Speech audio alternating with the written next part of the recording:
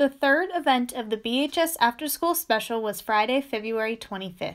The theme of this gathering was the Lonely Hearts Club Jam. The event was organized by senior Quentin Maholsky to allow art and music students to perform for their peers.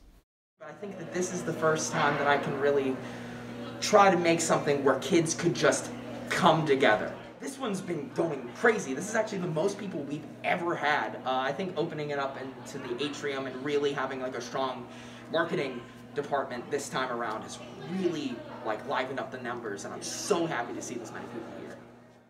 There was also a specialized drink menu with mixed juice and soda drinks.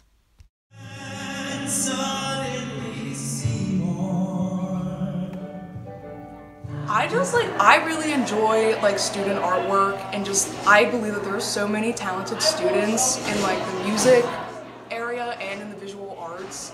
There's just so many good students out there. You get to really just step out of yourself and really be yourself when you're on a stage and just performing for people. And I think that that's something that I've really just been chasing, because I think that that's a really cool feeling. So I want to see how many people can also feel that and get as many people as I can into doing the same stuff, because I mean, performance is just, it's awesome. The event showcased many student talents, including painting, crocheting, stand-up comedy, reciting poems, and singing. So I figured that I could make something here that's a place where all the arts kids, or any kid really, could just come chill out, have some fun, and just really enjoy the night.